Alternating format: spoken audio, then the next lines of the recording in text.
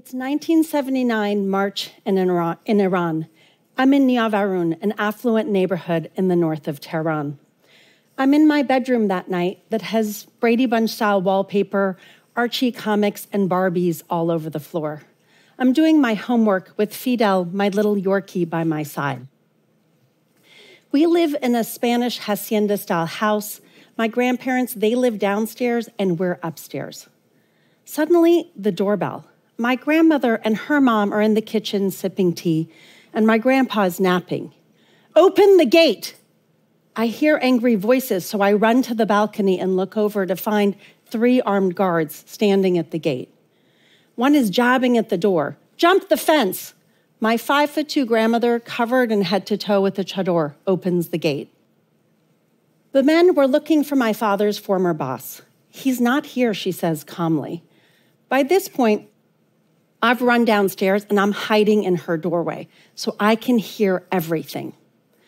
They start to move upstairs and I run back to my room where I should have been all along. And that's where Maman finds me. I'm pretending to do my homework. She says, "Stay put." But I'm too anxious and curious to listen. So I pick up Fidel under my arm and I follow her out. Suddenly, he squirms out of my arm and he runs free into the room. The men, they're disgusted. Some consider dogs, particularly Muslims, to be haram, unclean, and a token of westernization. After the men leave, I learned that the man they'd been looking for had been at our house just a few hours before. It's not long after when my father and the other executives from the bank are rounded up and placed under house arrest. A few weeks later, they're released without much explanation. And then we learn that my father's going to be blacklisted. So he arranges for us to leave the country. We think it's temporary, but it's not. Now, that was not the only time in my life when the earth would move dramatically beneath my feet. It happened again when I was in college and my father drowned windsurfing. And then again years later when my mother decided to move back to Iran. Through it all, there was really only 2 choices: roll up like a ball or compulsively move forward. Cut to today, when we've all emerged from a global pandemic, and the hits, they just keep coming. Climate change, war, mass shootings, the political divide. It's no wonder that we're all feeling overwhelmed, anxious, and lonely. And those feelings from my childhood, they're back. So recently, a friend who knows me well pointed out one of my coping mechanisms to me, and I want to share it with you in case it can help. Instead of seeing life's challenges as an obstacle, I see them as an obstacle course, a fascinating array of tests that I'm curious to see if I can pass. And the goal, it's always to find a way to push through and find belonging wherever I land. Now back to the Iranian Revolution and the first major hurdle in my obstacle course. I end up finishing 6th grade in Paris. And when it becomes clear that the revolution is here to stay, my parents decide that we're going to move to California. They pick a bucolic suburb of San Francisco as our new hometown. And here, they hope that we're going to fit in and get a good education. In the scheme of things, we were the lucky ones. I spoke English fluently, thanks to my American school in Iran. My parents, who are westernized professionals, also spoke English, albeit they had a slight accent. We Americanized our names, a common immigrant rite of passage. Maryam becomes Mary, Geeti becomes Kathy, Shabnam becomes Susie, and so on. But fit in? Not so much. "Did you ride a camel to school?" Another classmate nicknamed me Khomeini. It stung. But I pushed those hurt feelings aside, and I started tackling that obstacle course by joining. I joined everything, regardless of my level of knowledge or talent. Basketball, softball, bowling. Let me tell you, I was a really, really bad bowler. Sometimes these things worked out, sometimes they didn't. In junior high, I was mesmerized by the cheerleaders, who were clearly at the top of the social hierarchy. When I got to high school, I auditioned, but I didn't make it. Oh well, next year. So I audition again, and this year, I make it.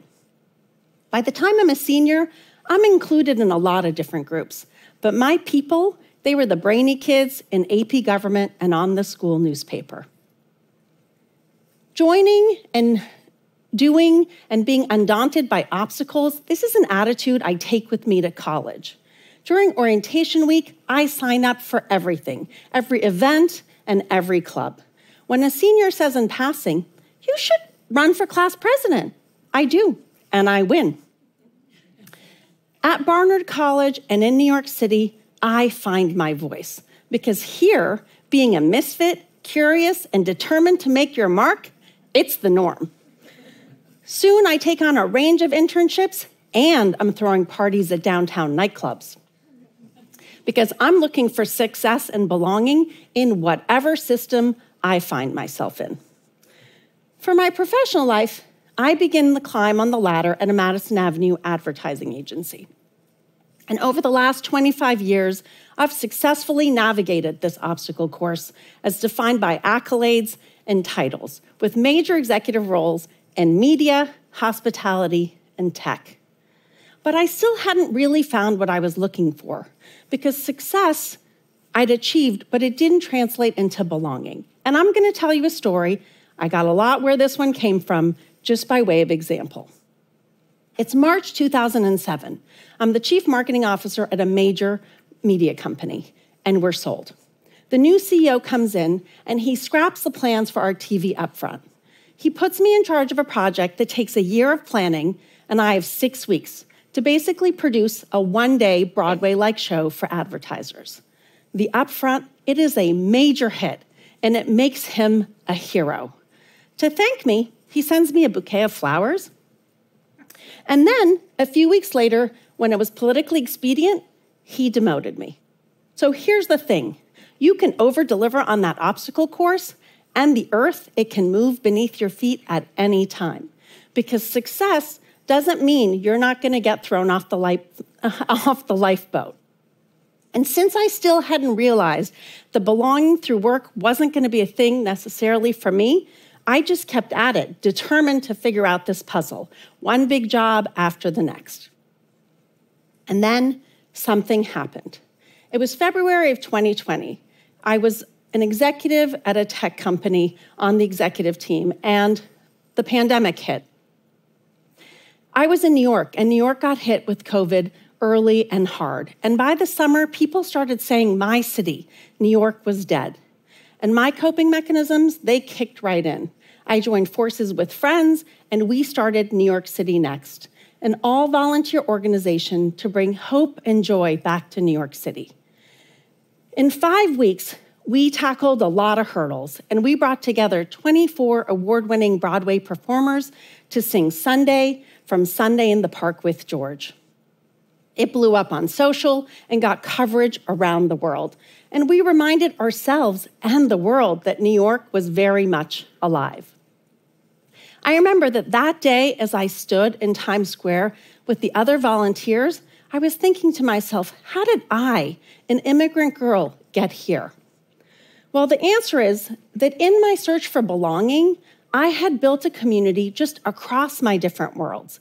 In joining and doing, prioritizing relationships over politics, I had built a community that I could now draw on. And together, we produced 14 pop-up events and a music video of Billy Joel's New York State of Mind.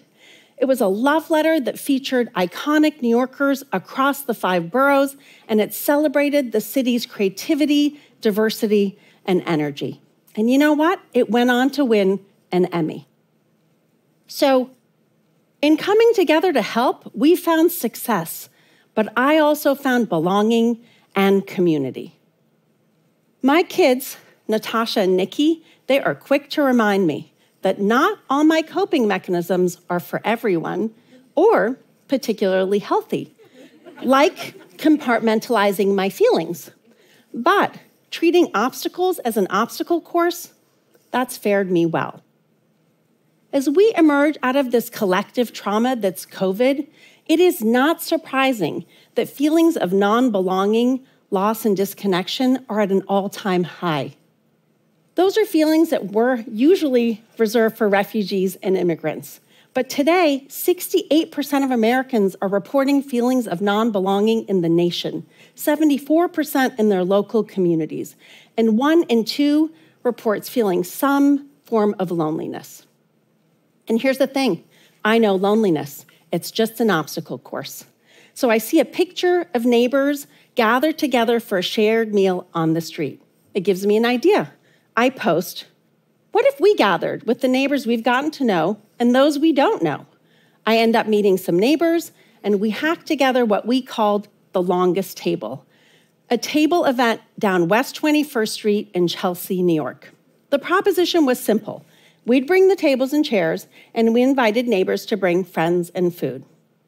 The first year, 500 neighbors showed up. The second year, over 700. And coming together, we were successful, but we all found community, belonging, and, in fact, joy. Now, things can feel big and overwhelming, but when that earth moves beneath your feet, remember, it's not an obstacle, it's just an obstacle course. Thank you.